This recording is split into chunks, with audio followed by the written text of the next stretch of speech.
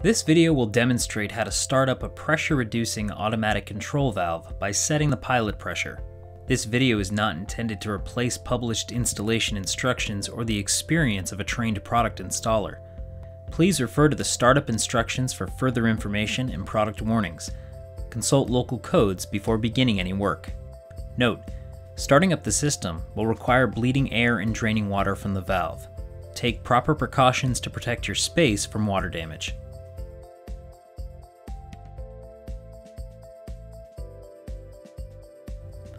The pilot system may include pilot shutoffs, a Y strainer, an adjustable speed control, and an LFCP15 pressure-reducing pilot valve.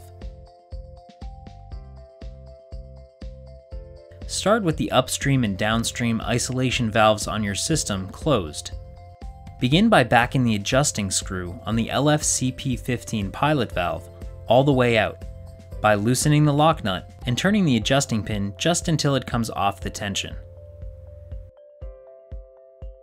Ensure the inlet and outlet shutoffs on the pilot system are open. If your valve includes a speed control, it's best practice to loosen the lock nut, set the valve to its fully closed position, and back it off approximately 1.5 to 2 turns from fully closed. The speed control can be fine-tuned once the valve startup has been completed. Recap: fully back out the LFCP15 adjusting screw just until it comes off the tension. Open all pilot system shutoffs. Set the speed control 1.5 to 2 turns from fully closed. Open the incoming water supply to the valve and allow the system to pressurize. To ensure proper operation, any trapped air will need to be bled off the valve cover. If your ACV includes a bleed valve, use a flathead screwdriver to slowly open the valve and allow air to bleed off the cover. Repeat the process until no air is trapped in the system. If your valve does not include a bleed cover, bleed air by loosening a fitting on the valve or a plug.